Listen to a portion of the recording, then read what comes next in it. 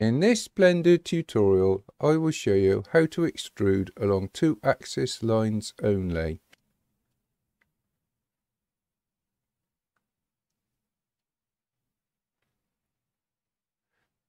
Other tutorials can be found in my playlists.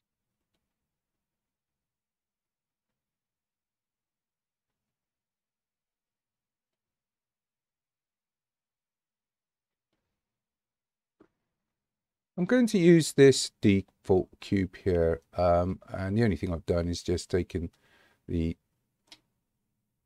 top and bottom faces, or I deleted the top and bottom faces, and I've done that in edit mode. So I'm going to head over to edit mode by pressing tab on my keyboard.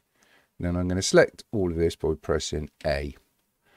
And if I wanted to, for instance, extrude only on the X and the Y axis line, what I would need to do is press E followed by S, which is the extrude from center operation.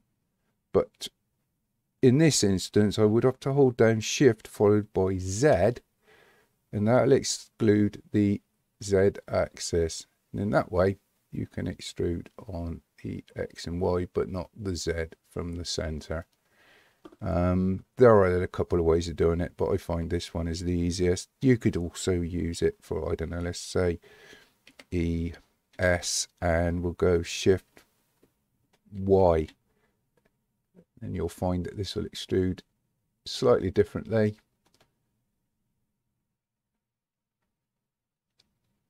And it'll also give you a face you don't need in this instance as well. So it's not perfect, but you can resolve this by deleting one of the faces. And that's it basically. So just to recap,